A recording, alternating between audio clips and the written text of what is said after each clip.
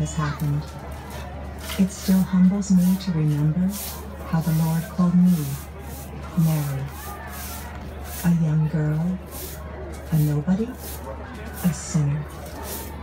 He called me to be the mother of God Most High. Sometimes it feels like just yesterday that the angel Gabriel appeared to me.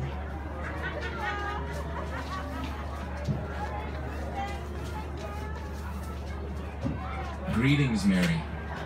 The Lord is with you. Do not be afraid, Mary, for you have found favor with God, and you will conceive in your womb and give birth to a son, and you shall name him Jesus. He will be great and will be called the Son of the Most High, and the Lord God will give him the throne of his father David, and he will reign over the house of Jacob forever, and his kingdom will have no end. How can this be, since I am a virgin?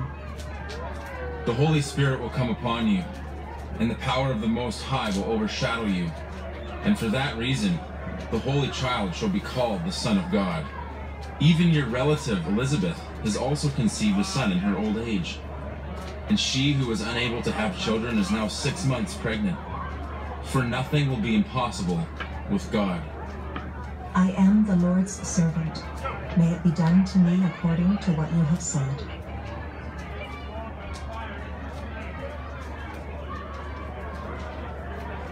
Everything the angel said came true. My cousin Elizabeth had a baby boy named John, and I, too, became pregnant although I was a virgin and not yet married to my fiancé, Joseph. I was really worried what he would do when he found out that I was pregnant.